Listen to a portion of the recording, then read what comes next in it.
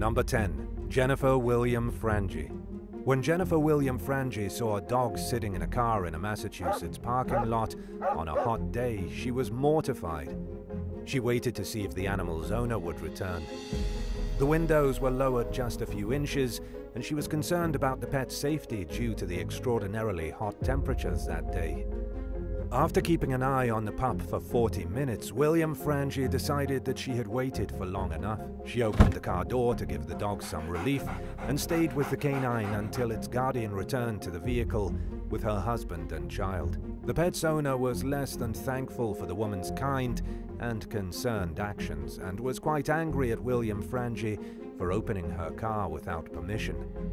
A loud fight erupted between the two women, while the dog's owner and her partner argued that the animal was only soaking wet because he had gone swimming that day, not from the hot and humid conditions he was suffering in. The couple also blamed William Frangi's intervention as the reason the visibly distressed dog was shaking. Viral footage of the bizarre interaction shows both women threatening to call the police on each other before the altercation eventually diffuses. In the end, both parties voluntarily went separate ways without any officers present. Number 9. Brandon Zioski. In October 2020, 39-year-old Brandon Zioski found an injured bird along the national seashore in Provincetown, Massachusetts. He wrapped the animal in a sweatshirt and drove until he saw a police car sitting outside a local pharmacy. The good civilian approached Officer Thomas Radzik and asked if he'd summon animal control to the scene to help. Radzik followed Zioski to his vehicle to see the wounded bird, but a 12-gauge shotgun caught the officer's eye first. He asked Zioski to show his license to carry, but Zioski said he had left it at home and didn't have it on him at the time. When Radzik ran the man's name through the state's database, he learned that the license had expired almost a year earlier, which meant that he was illegally in possession of a gun and ammunition. Zioski's father had the proper license, so he took the firearm and ammo. In the meantime, police charged Zioski with improper storing of a firearm and possession of ammunition without a firearms identification card, which are misdemeanors, and carrying a firearm without a license, which is a felony. The injured bird was taken to a wildlife rehabilitation center, but its condition deteriorated and veterinarians were forced to euthanize it. It's unclear how Zioski's case turned out, but hopefully he was able to put the incident behind him without any lasting consequences, especially since he had the best of intentions when he got in trouble. Number 8. Laura Morand. Laura Morand was working as a public school teacher in Cincinnati, Ohio, when she felt sympathetic toward a student who came from a troubled background and took him in. His father had died tragically, and Morand eventually gained custody of the child. By the time he turned 19 last year, he only lived with her occasionally, and he had started to get into some trouble with drugs. One day in late 2021, police carried out a search warrant on Morand's house. They found over 30 grams of either heroin, fentanyl, or a combination of the two drugs. Prosecutor David Wood said that the illicit stash was in plain view when the officers went inside the home.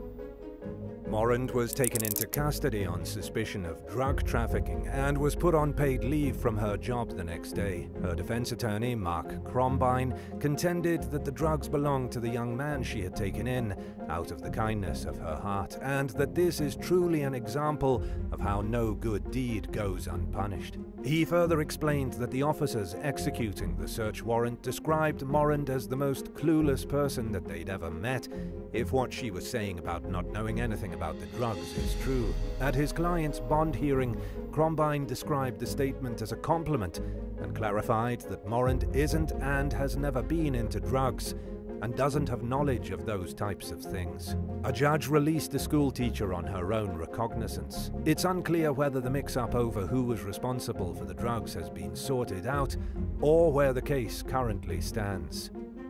Number 7. Keith Haygood. Keith Haygood was waiting at New York City's Grand Central Terminal recently to catch a subway home from work when he saw a woman being verbally assaulted. He later told local station KRDO that a man had approached the victim and was yelling and waving his arms in her face as if he was about to hit her. Concerned for the woman's well-being, Haygood intervened by physically putting himself between her and the man who was verbally assaulting her. He dialed 911, and while he spoke to dispatchers, the man physically attacked him. The next thing Haygood remembered was being in an ambulance, according to KRDO. He ended up hospitalized with numerous injuries, including a cranial brain bleed, multiple head lacerations, a broken jaw, and numerous orbital bone fractures.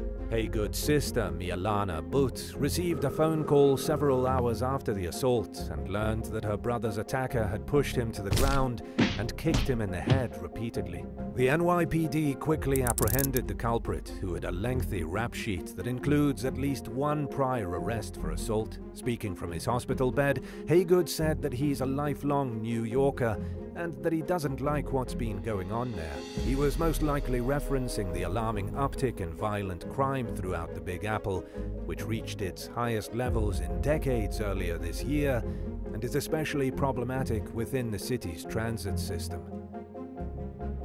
Number 6. Juan Cristalinas.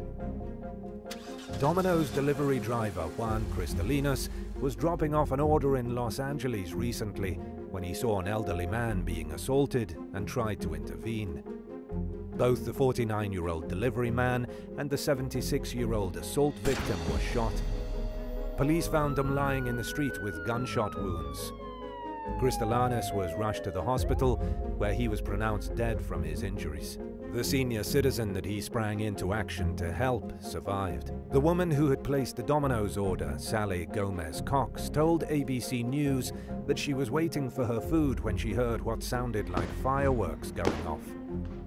In a heartfelt message to supporters of a crowdfunding campaign to help pay for Cristalinas' funeral expenses, his daughter-in-law, Daniela Travilla, said that he was trying to do the right thing and paid a very high price for it. She further revealed that her husband's father worked 2 jobs, working as a mechanic in the evenings to supplement his pizza delivery income.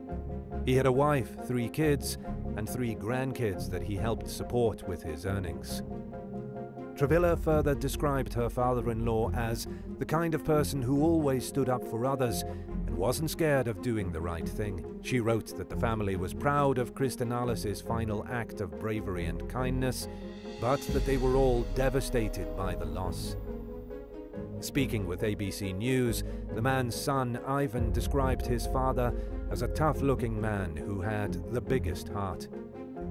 Unfortunately, the suspects are still at large. Number 5. Robert Morrow.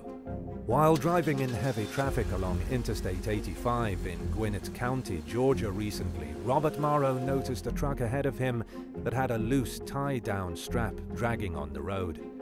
He pulled up near the pickup to try alerting the driver, who took the concerned civilian's approach the wrong way. Speaking with WSB-TV, Morrow said that the man moved his truck so close to Morrow's that their side view mirrors touched, leaving a dark streak along the Good Samaritan's truck. Morrow continued driving ahead of the driver he had tried to warn for several miles before pulling off at an exit, at which point he heard the unmistakable sound of a bullet striking the side of his vehicle. He later said that when he looked over, the man in the truck was holding a gun and it was still pointed in Morrow's direction. The driver then rolled up his window and drove away. Police found shell casings at the scene. They identified the alleged shooter as Demetrius Nimmons and found his truck and trailer parked behind a gas station a little while later. The suspect was charged with aggravated assault. Summarizing his thoughts in a local news interview, Morrow said, "I'd been upset in traffic, but never so upset I would want to do that to someone." Number 4. Ruben Ruiz. Earlier this year, the Texas town of Uvalde was struck by unspeakable tragedy when a crazed gunman entered an elementary school and shot 2 teachers and 19 students dead. Months later, details of the disturbing shooting are still being revealed, but the police response has fallen under widespread scrutiny. Many believe that if responding officers had taken action sooner, lives would have been saved. One cop who quickly fell under harsh criticism was Officer Ruben Ruiz, the now widowed husband of Eva Morales, who was one of the 2 teachers murdered that day. He was one of the first officers to arrive at the scene.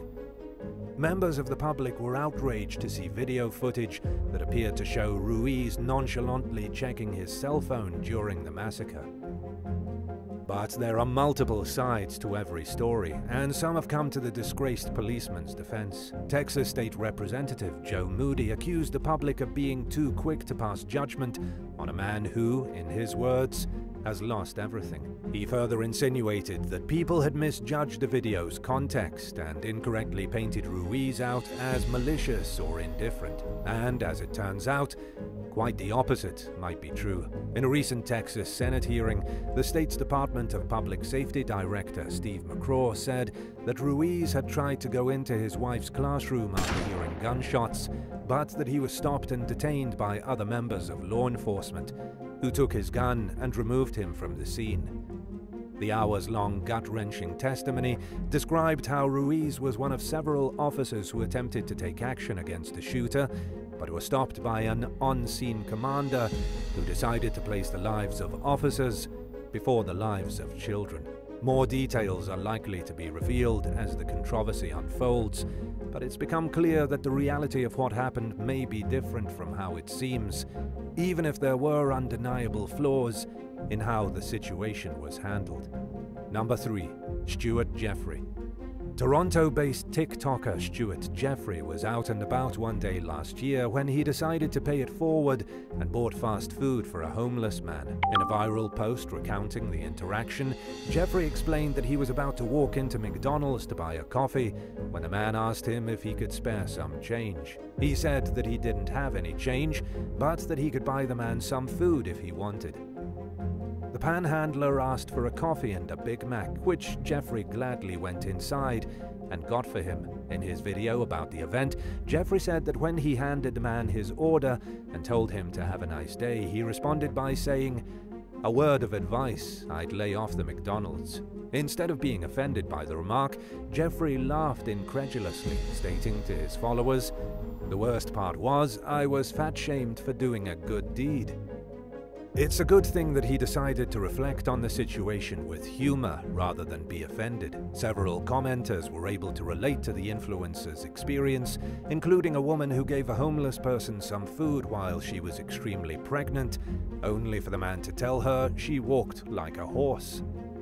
Another social media user named Lauren Ash discussed a time when she gave $20 to a homeless person, who responded by saying, "Don't worry, not all men like skinny women."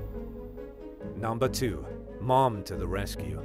A 28-year-old mom and her 2 kids were spending the day at the beach in Brigantine, New Jersey recently when she noticed that the children had been overpowered by a large wave.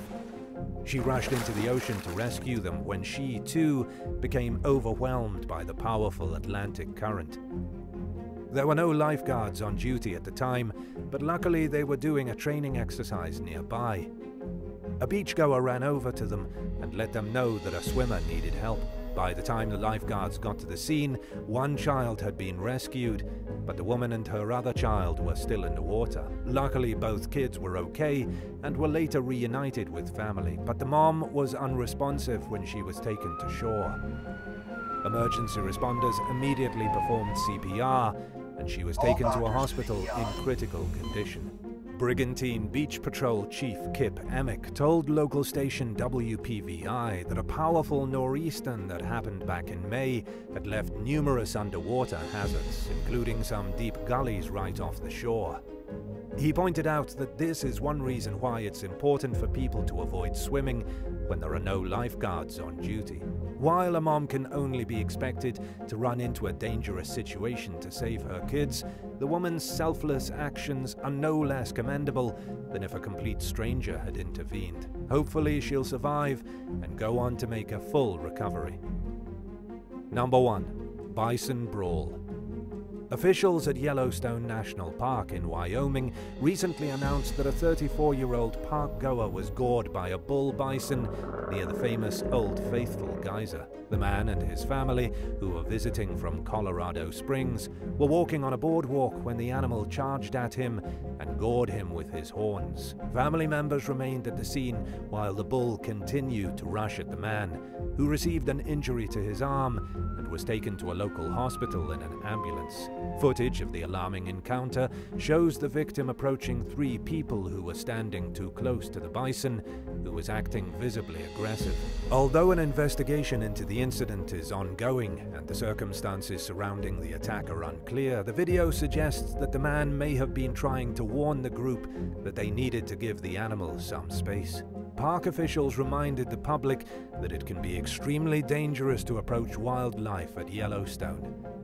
They cautioned visitors to stay at least 75 feet, 23 meters away from bison, elk, bighorn sheep, deer, moose, and coyotes, and to keep a distance of at least 300 feet, 91 meters, from bears and wolves.